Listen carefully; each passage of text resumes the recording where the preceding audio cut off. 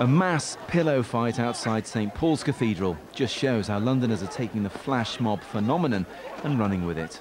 Oh, it was amazing. It was just like being a child. It was just so much fun. It's incredibly liberating to just come into the middle of London and engage in something that I haven't engaged in for, since I was a child. The first big gathering of this type was in New York last year, and soon after this one saw hundreds swarm into a toy store and feign horror at a giant Tyrannosaurus Rex. Security didn't know what to do with themselves. Then in August last summer, London got its first flash mob when hundreds turned up at a sofa shop on Tottenham Court Road. They were forbidden from using the letter O when they chatted to each other and then dispersed as quickly as they had arrived.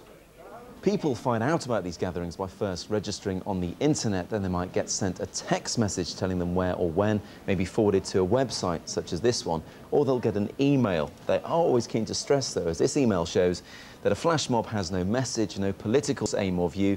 It simply is a flash mob. If it has to be anything, then it could only be art or just plain fun.